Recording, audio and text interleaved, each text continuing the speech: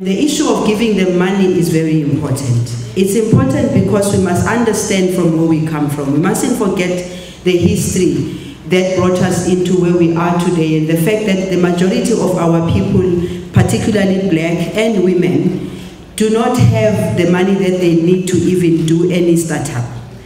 What I think is very important though is that we must have mechanisms and systems of ensuring that that money is used properly. We must make sure that that money, we empower them to use that money adequately, because we must also not forget the fact that they did not, it's not their fault that the skills level is where it is in South Africa today. Neither is it also their fault that the entrepreneurial spirit that is supposed to be there and entrepreneurship that is supposed to be as high as in other African countries was not created by them. So we always have to be very conscious of that element. Of course, being in the ministry, one of the things that I'm very conscious of is that money doesn't come for free. We just came from I'm from Parliament. I took the Break My Heart flight this morning at 6 o'clock to be here. And I'm sure I'm speaking to people who did listen to the minister yesterday and now you understand the environment in which we are finding ourselves in. And also to say, unfortunately, I have a ministry that was created at the worst of times from an economic point of view. The minister says we must use the little that we have in the best way that we can.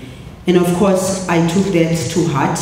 That's why I am here today, because I want us to have an understanding as South Africans that the responsibility of this radical economic transformation that we are talking about cannot be a responsibility of government alone. All of us have to put our shoulders to the wheel and make sure that we support this program, because this program is very important for the future of the country. So, young lady, the money has to be given to small and medium enterprises, and it must not just be money that's coming from government alone, by the way, because the challenge that we have, everything seems to be like, go to government, go to government. It's your government. It must be your government that gives you. There's a lot of resources that are also sitting somewhere else outside of government. What we need to do is to look at that resource and just try and make sure that the resource that sits in the big corporates and somewhere else is also utilized maximally. What we don't want to see as small and medium enterprises is big businesses in particular just ticking in the box that we have our CSI, will just tick in the box. It's high time that you looked deeper into where you're putting the money.